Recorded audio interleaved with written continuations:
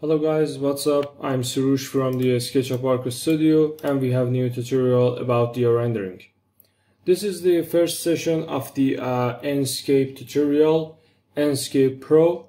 So before we start this video, like and subscribe our YouTube channel and let's get to work.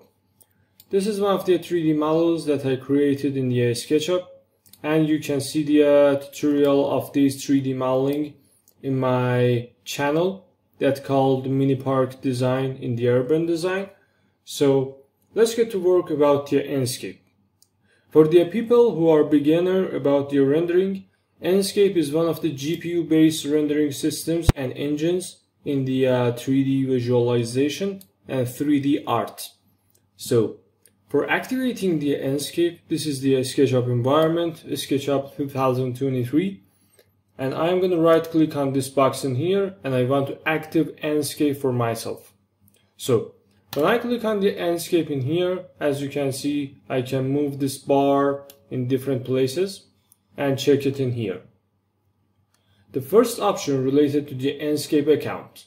If you use Enscape account and your license, you can click on it and manage your license. Second bar is the About option.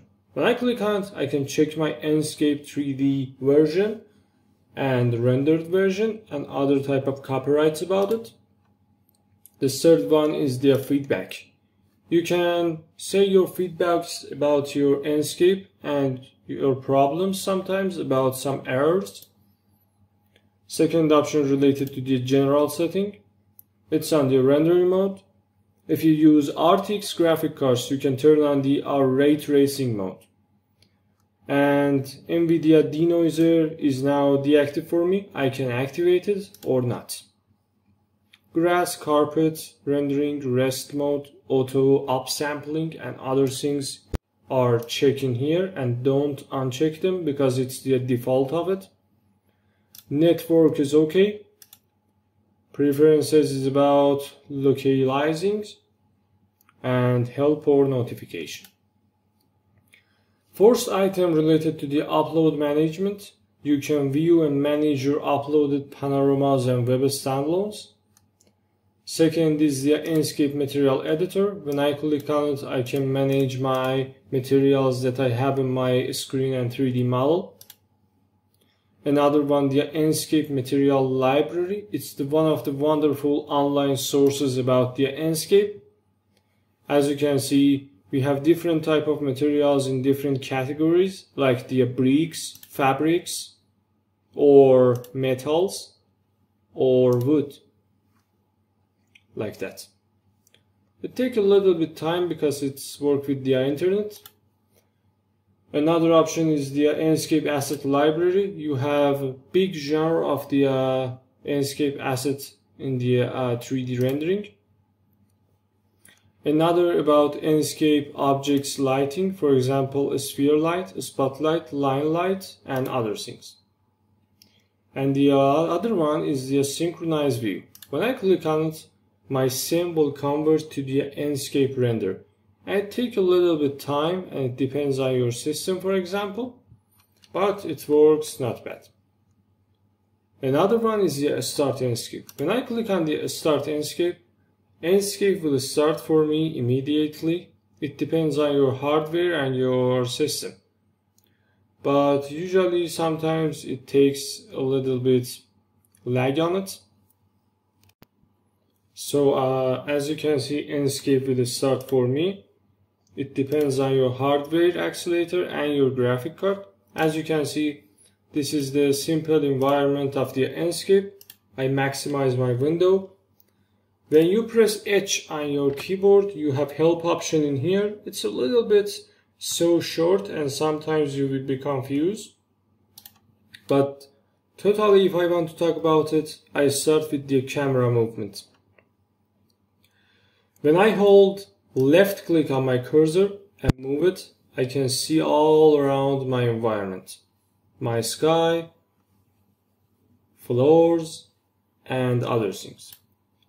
If I want to orbit about my 3D model, I must hold right click and move my cursor like this. Very simple and useful. For moving in the Enscape environment, like other rendering engines like the Lumion, you can hold W, A, S or D for moving. If you move with the low speed, you can hold Shift, or if you want to move faster, you can hold Ctrl 2. But it's so fast, as you can see, sometimes we can manage our speed. The normal speed is about holding W and Shift.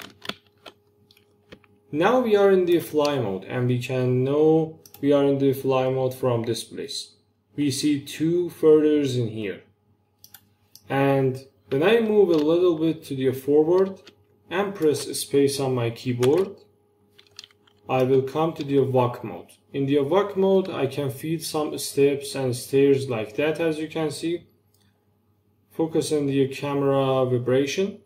As you can see, now I go on the asphalt, and now I'm on the walk side.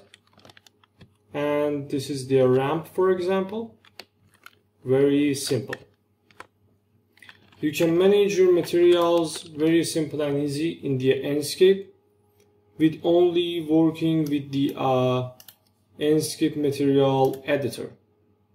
For example, I want to select this dark gray in here, and I think it depends on these street lights. When I reduce the roughness, as you can see, it will convert to some metal material. Or I can change my material to others. For example, material number 2. As you can see, we can see the changes in the environment. Or these type of pavers in here. When I click on them in here, I can rotate them, or I can invert the color of them. Very simple. So you can work with the Enscape in the real time. And it means that when I change these lights in here, it will change immediately. Or if I delete these lights in here, it will delete for me immediately. And sometimes you can change some adjustments. For example, hold this grass and change it to this edge. As you can see, it feels like that. But it's not realistic, and it's only for the tutorial. So, I hope you enjoyed this video. Like and subscribe our YouTube channel, and goodbye.